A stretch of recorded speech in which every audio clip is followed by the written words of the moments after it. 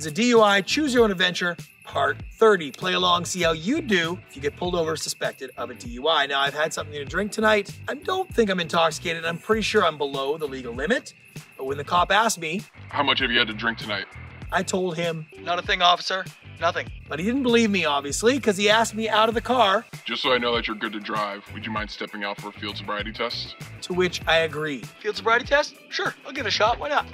So I was out here doing my roadside gymnastics, all obedient-like, trying to do the best I can, thought I did good, but it doesn't matter. That's just evidence gathering. It's not actually a test. But when he asked me to do the portable breath test, would you mind performing a portable breath test? I politely declined. So now the officer decides, based only what he's seen so far, if he has enough to arrest me. And after everybody I've interviewed and all the research I've done, there's no doubt you are getting a pair of handcuffs.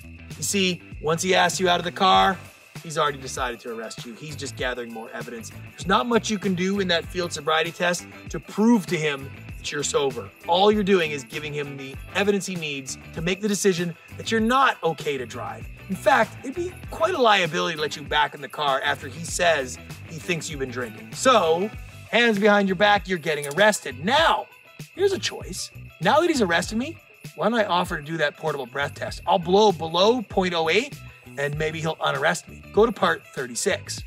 Or do I just shut my yap? Let the guys at 1-800-NoCuffs or your lawyer handle it from here. Go to part 39.